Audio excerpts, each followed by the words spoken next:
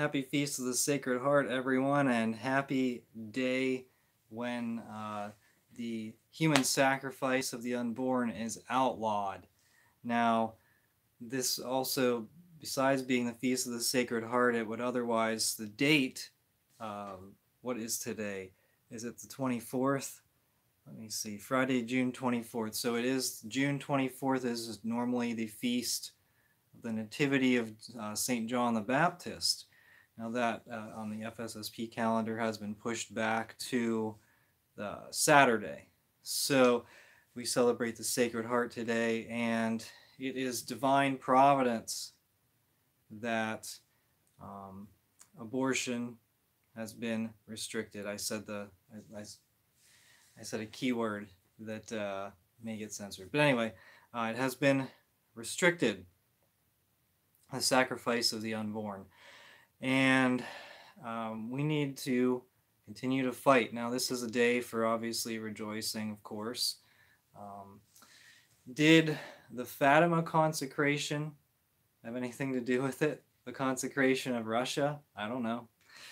People are saying, oh, it didn't do anything. Well, but who knows?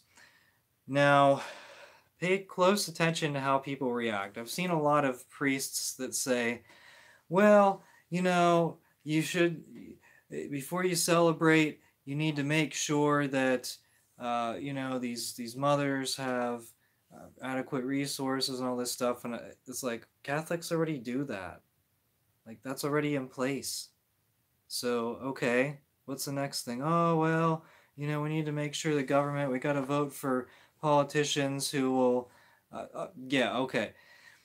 You know that a lot of people that have very little income receive significant government benefits, right?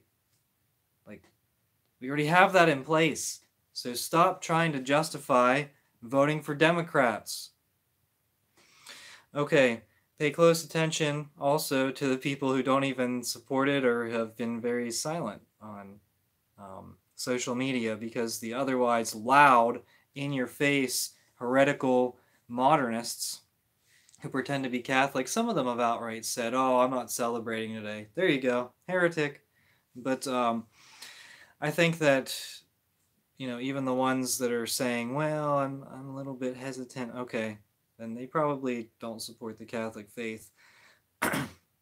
Now, the last thing is, and this isn't going to be very long, the last thing is that we need to defend our churches, okay?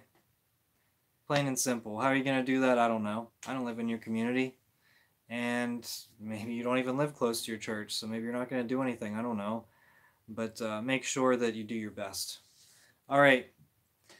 And also, now that the slaughter, now that the human sacrifice has been restricted, I don't want to say banned, because it hasn't.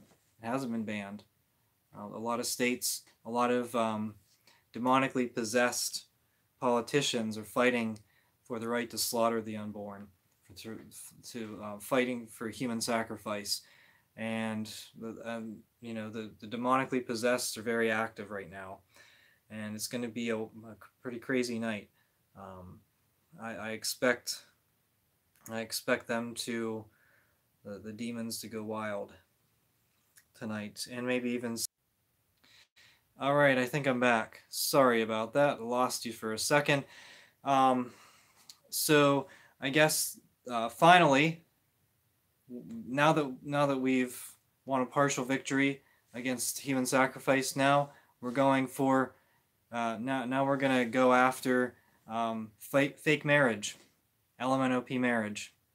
Yep, that's what we're going after next. And dare we hope. The sin that cries out to heaven for vengeance, one of the sins that cries out to heaven for vengeance, should not be celebrated. And so we're coming after that next. So thank you so much for watching. We are the laity, and we will not be silent.